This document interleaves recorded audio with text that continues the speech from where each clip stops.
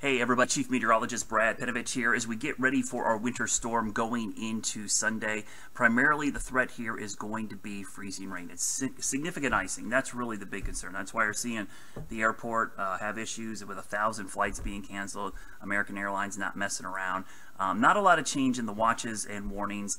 Really no watches now. We just got advisories and warnings. Ice storm warnings, winter storm warnings, and winter weather advisories for almost the entire area. It's very rare to see this many areas covered by this. Most people think, okay, we're going to get snow. This is not a snow event. I mean, I'm trying to preach this all week.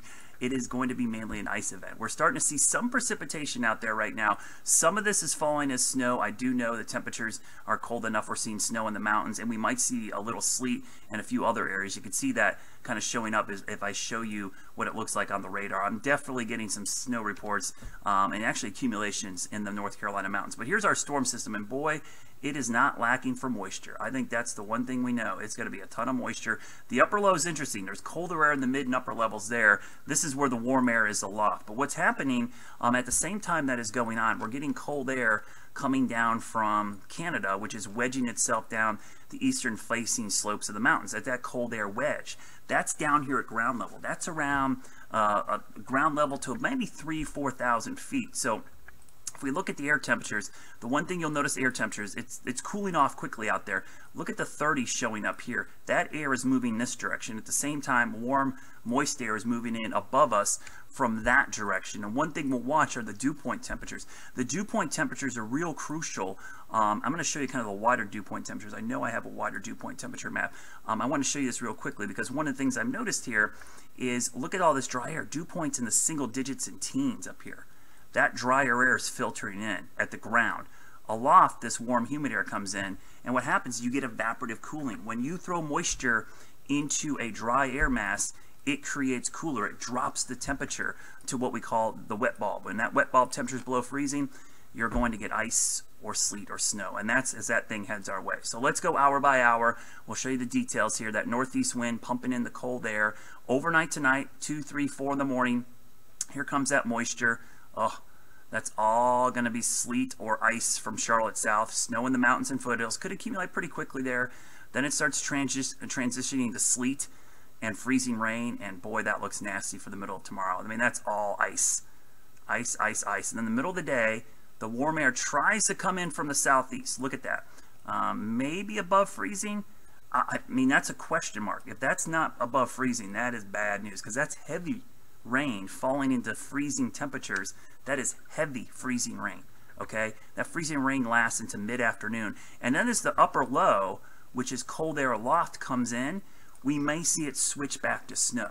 So probably the best snow chances are going to happen at the tail end of this for the Piedmont, and in the mountains, you know, the snow will pile up early, but on the back side of this, we see northwest flow snow that could persist for a while. You see it kind of waning there early, but then look at the surge of moisture from the northwest on the backside. So the snow in the mountains will continue. I'm fairly confident we're going to see some good totals in the mountains if you couple all the snow on Sunday. And what's likely going to fall on Monday, that's going to set the stage for some good snow. But that mixed area is right there across the Piedmont.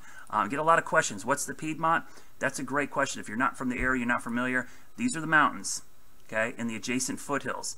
Everywhere between the mountains and the coastal plain, which is I-95, this is the Piedmont. It's a huge area. It stretches from Virginia through the Carolinas down into Georgia.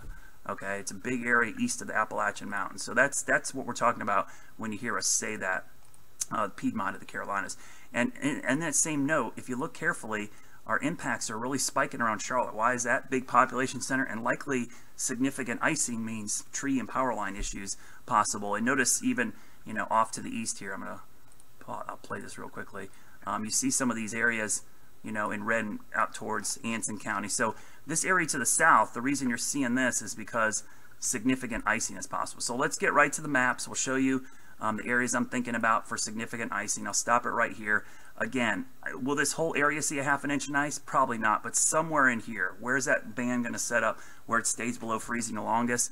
If we get a ½ inch ice, that's significant power outage. 1/4 inch ice is a problem. That puts 500 pounds of weight on your typical branch or power line.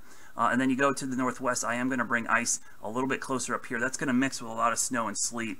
Down here, this will likely be primarily freezing rain as we go through the event. So I want people to be ready for this ice because I really think that is going to be the biggest concern. If we do get snow, obviously the biggest amounts, you can see them in the mountains. I'm really, that's the highest confidence forecast I have for some snow. But across the Piedmont, I almost wanted to keep the 1 to 2. Now, 2 inches northern part of the county, 1 inch, so you could say 1 to 2 across the county. So there's going to be something on the ground. It's maybe a little bit of sleet, a little bit of snow, but the ice is going to be the bigger story. As you go northwest, the gradient gets pretty tight.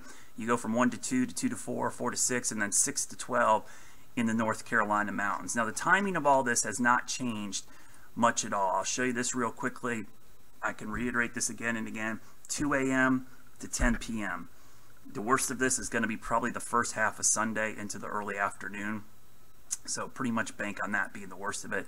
And then as you go north, impacts are more in the snow category, less power outage issues, but probably a little bit more freezing rain and sleet mixed in than what we had before. So the bottom line in all this is, everybody, you need to prepare for some significant icing. Some of us are going to lose power. Is everyone? Probably not. Are the roads going to be hazardous everywhere?